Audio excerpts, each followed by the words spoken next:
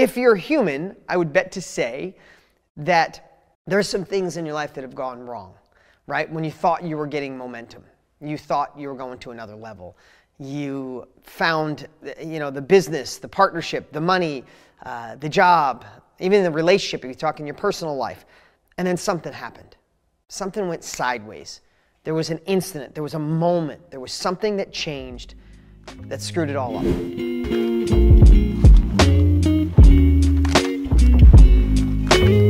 I know those feelings as well, but here's what I want to tell you today. In this training today, we're going to bust all that.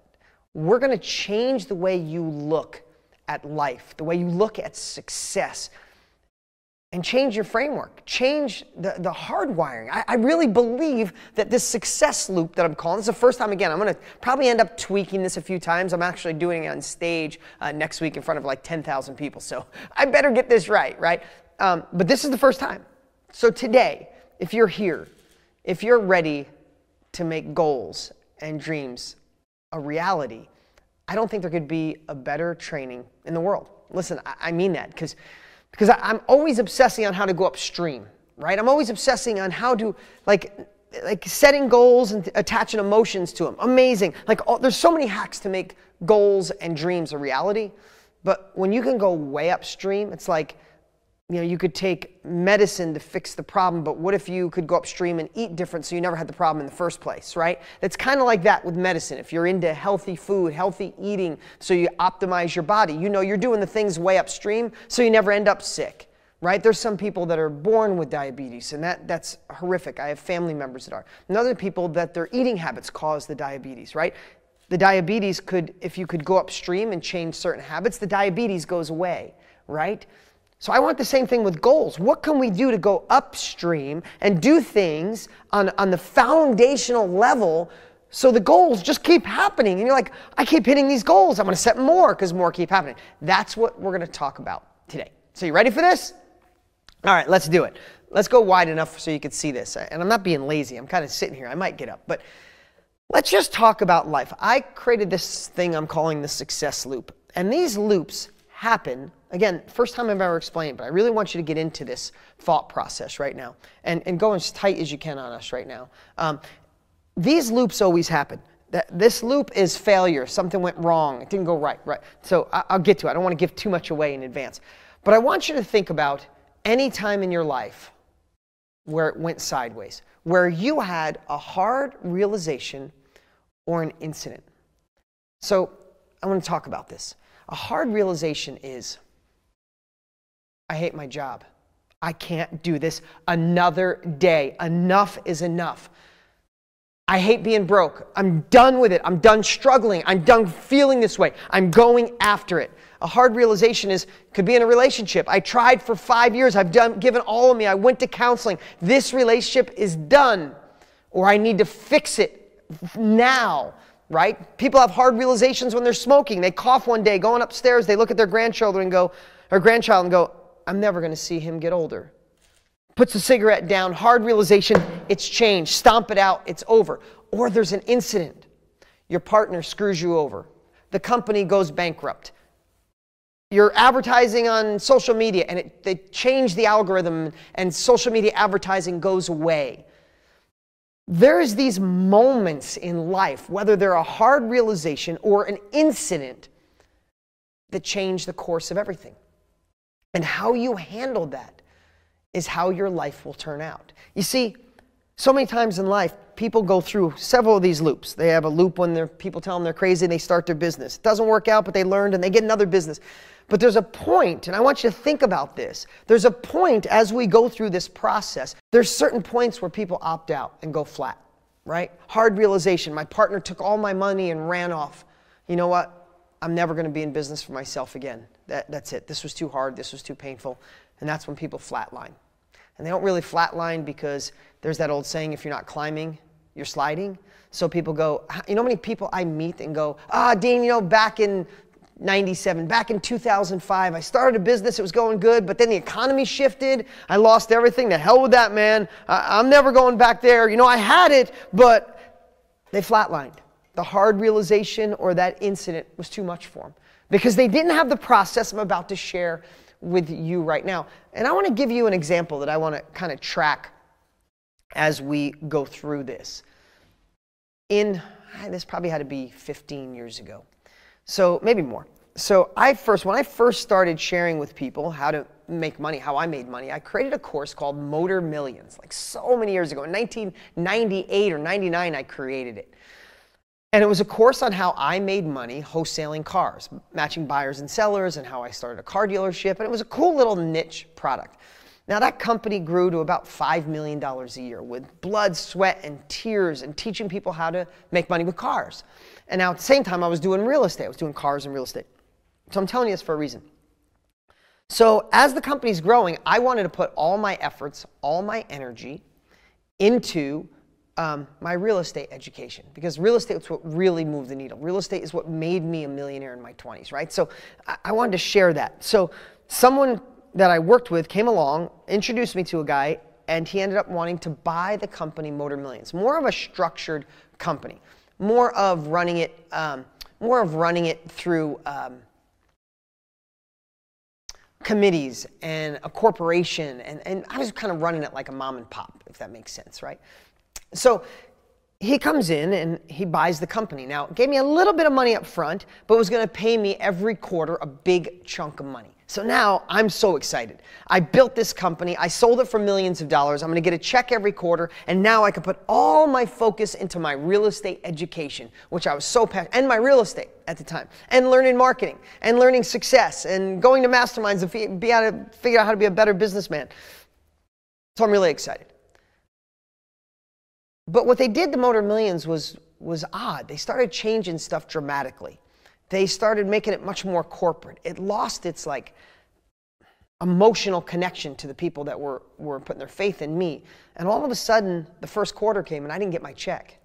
And then the second quarter came and I didn't get my check, even though we sent emails and letters. And I find out that they literally blew up that company in 6 months. It went from a great company, like a horse, give them a horse that can win races, they broke its leg, and now it's done. And then I find out that they hadn't paid refunds. That means people bought a product, they didn't like it for some reason, they wanted their money back, and they didn't pay it.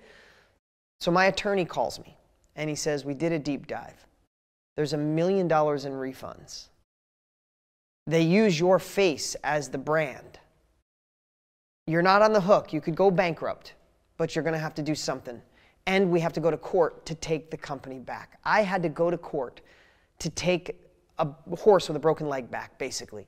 So I want to tell you, when I had that moment of all this, like, I made it here, I'm doing good, I got momentum, I sold the company, I'm going on to my next one, all of a sudden, I had a hard realization. I had an incident happen in my life. And I want to tell you, when I got off the phone with the attorney, I just sat there and said, wow, this is a lesson for me. I'll be better. I'll be stronger. No, I didn't.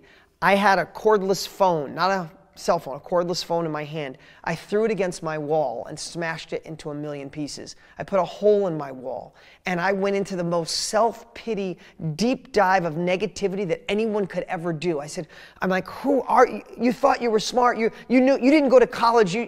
That's people who told you you were a dreamer. Now they're right. I was playing above my head. Who did I think I was selling a company? I should have got a better attorney. I should have thought more. I should have got more money up front. What am I going to do now? Then all of a sudden, I did what everyone does, and we start stacking.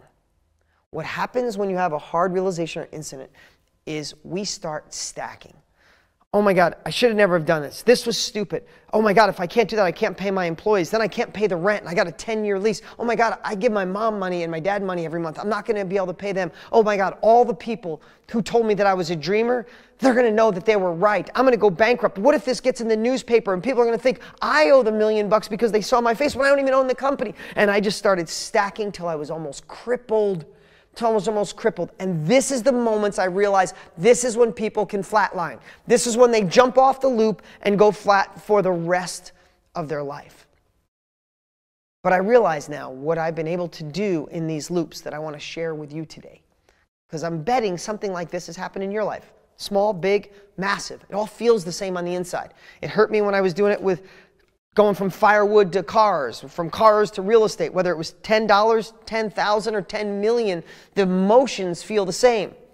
So I started stacking, but here's what I realized after, and I don't know if I waddled in pain and pity for 3 days or 3 weeks. I'm not sure. This was a while ago. But I remember, and this is the lesson you need to write down right now. What I started to do is I started stacking what could go right. Just to counterbalance the dizziness of what I was doing and abusing myself and not sleeping, I started stacking what could go right. Could I take the company back? Can I get it back on track? Can I use this knowledge as information to scale my real estate education company? And I started finding things that I learned this lesson. Listen, did I like it? Hell no. But did I find a way to say, I'm learning, this is trial and error? Yes, and it counterbalanced it a little bit. But then I went on to the next step. And the next step is, who do I not want to be? I want you to think about this. Again, this might be stuff you've heard before. But I'm not sure because I never really thought through this process. This has been years in the making to extract this. When I really boil it down, if I want to get to the base, there's a lot of personal growth that I've done. But it all boils down to, who do I not want to be? You know who I didn't want to be? I didn't want to be the guy that started his own business and people go, I knew he wasn't going to make it. He didn't go to college. He's not that smart. Didn't have money. Mr. Big Shot, look at him now. I didn't want to be that guy. I didn't want to be the guy that my parents come in and go, it's okay, Dean. You know what? You can get yourself a job. I didn't want to be the guy that put my tail between my legs and went and worked for somebody, even though I was thinking about it when I first started. I didn't want to be the guy that used to be successful. I didn't want to be the guy that missed my opportunity. I didn't want to be the guy that had to get a job and have someone else tell me how to run my life. My deep why is to be in control of my time, my life, and everything I do. I didn't want to be that guy. And when I started thinking about that, I started thinking about the next thing, and is, who do I want to be?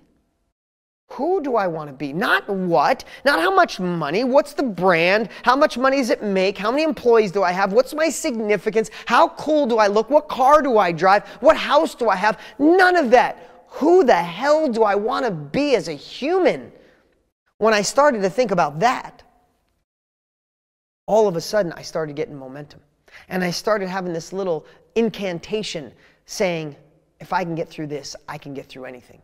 If I can get through this, I can get through anything. You know who I wanted to be? I wanted to be the rebound king. I want to be the person that no one can hold them down. I want to be the person that proves all the naysayers wrong. I want to be the person that shows the world that you can throw whatever shit you want at me. I got this. I want to be the person that learns from my mistakes even though it's painful.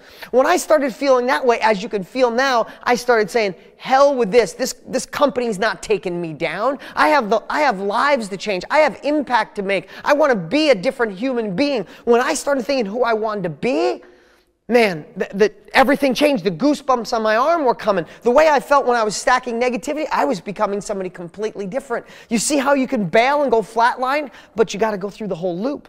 The next thing I started to think about is the hard reality. The hard reality of who do I not want to be, who do I want to be, and then the hard reality is, who am I actually being? Who am I actually being in this very moment? Who am I being? I'm being someone that had self-pity. I'm being someone who felt bad for myself. And I didn't want that. And when I noticed that, I went right back to who do I want to be? Then after that, this is the one that might be the most important thing for every single one of you watching. Is if I stayed with this stacking, if I stayed with being the person that I didn't want to be, who would I be in 5 years from now? Think about that. It's 5 years from today. What's going on in your life? What right now is difficult? What can you stack? When you go through this process, what's holding you back? What obstacle is challenging you right now? What is stopping you from starting the business? Whether it's real estate, online, marketing. What's stopping you from scaling your company, going out and doing your own thing? What's stopping you from getting that raise or making an impact on the world or starting your life coaching or your fitness coaching business? What is stopping you right now? What's stopping you? I want you to think about this right now. What if it was 5 years from today, right now, and we're back here in my studio, we're talking, and still nothing's really moved in your life. The needle hasn't moved. You still got the same thoughts, you still got the same dreams, still getting your fix on personal growth by watching videos, and the same thing I do, listening to books. But what if nothing changed? What if you're in the same, I want you to think about this, right? I don't care if you close your eyes. What if you were in the same exact boat? What if the same problems were there? What if the same money issues? What if the same grumpy boss or dead-end job or not enough money coming in? What if it was exactly the same in 5 minutes? And how can you feel that right now? How can you feel that in your body? How can you feel that in your bones to where it's disturbing? Get disturbed. Because projecting a painful picture can get you to take action more than anything pleasurable. Because if you think you're going to be here, if you think you're going to be here in this exact spot in 5 years, or worse, because if you're not climbing, you know the other side of that, you are sliding, you might not even be here. You might be down here. Let that pain sink in. You want motivation for the best 12 months of your entire life? Let that sink in. But now, once you feel that, what is the opposite? Before we went from who do I not want to be to who I want to be, now I want to go, what's the painful future that you project compared to what's your compelling future? What's your compelling future? I want you to think about this. If you have a Ferrari, a Lamborghini, whatever car would be like a dream, or just a fast car, maybe it's a Corvette, I don't know. But if you have the fastest car, I just bought a new Tesla. Oh my God, it's so fast. I can't even hit the gas. I get vertigo. I hit the gas, it's 2.7 seconds, 0 to 60. It is so fast, it's ridiculous, and it doesn't make any noise. It's just a fast golf cart, right? But if I don't have GPS, and I don't turn it on, and I want to go to a destination, but I don't have any directions, does it matter how fast my car is? You ever feel in your life that you're going really, really fast? You're working harder than everyone else. You're moving and shaking, but you're not really getting the results that you want? You ever feel that way? I know I have. Because you know what you didn't have? You didn't have a compelling future. You didn't have something to point that fast car in the direction in which you want to go. You're just going down the back road super fast. So you might feel busy. You might feel overwhelmed. You might feel you're doing everything you want to do in your power, but you're not. You're just running on a treadmill. It doesn't matter how fast you go on a treadmill. You don't get anywhere. You stay in the same place. So let me ask you right now, are you running on a treadmill? And if you're running on the treadmill, in most cases, it's simply because you don't have a compelling future. Listen, I went through this. I'm really open about my divorce I went through last year. I'm really open about this. I went through this loop, the worst, most heavy loop of my entire life. Pain. I've gone through 10 of these loops in my life, just so you know. And some of them I never thought I'd come out of. But they're part of it, and I'll share that in a moment. But I have to tell you something. I got to a point where the hard realization I knew it was over, and my wife and I were splitting, and my kids would only be with me half the time. I started stacking. I stacked so bad you have no idea. My kids are going to be ruined. I'm only going to see them half the time. What if they don't like me? What if they change the personality that they are because of me? What if I don't get along with their mom and she says bad things about me? What if all the hard work I did to create solid little human beings changed? What if I'm lonely and sad and can't see him? What if when I travel and I come home, if it's not my day, I can't see him? What if I was stacking so much that I gave myself anxiety for the first time in my life? Like legit, not I'm anxious, legit panic attack, anxiety, no sleep, popping a Xanax once a week just so I could sleep. And this is something I do every single day because I was living here. But then I went through the loop. And I said, who do I not want to be? You can imagine that. Who do I want to be? Who was I being? I projected a painful future. And then my buddy Tony Robbins is the one that helped me snap out of it. He goes, dude, I hear you talking about all this crap. Where's your compelling future? Where is it? And I'm like, dude, I can't even see it. I don't know why. I can see it in business. I can't see it in my personal life. He said, pull your head out of your ass, basically, and write down your compelling future right now. It was the start of the shift. It was the start of this ship of going through the loop. I want to tell you, everything I wrote down over a year ago is in fact completely true. My kids are thriving. I have quality over quantity. They were just here with me now. They just walked out 2 minutes ago. I see them pretty much every single day. Their mom, my ex, is one of my dearest friends. I have new love in my life. I'm happier than I've ever been in my life. Everything I wrote down about my compelling future became my reality and more than I ever imagined. But I couldn't see it until I went through this process. You can't see where it is you want to go if you're stuck here, or you're not feeling the pain of staying there.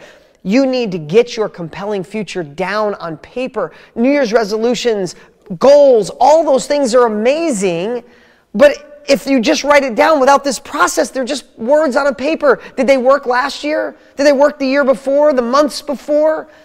In most cases, no. That's why you got to go through this whole process. See all these places people can opt out and go flat for the rest of their life. Oh my God, divorce is so painful. I'll never be in a relationship again. I'll never have a good relationship with my kids again. All those things are places you could opt out. And that's not a place to opt out. But when you get to this point, when you go through this process and you get to the compelling future, after stacking negative and positive, after who you don't want to be, after who you want to be, after the hard reality of who you're being, after you project a painful future, when you get to here, this is when momentum begins.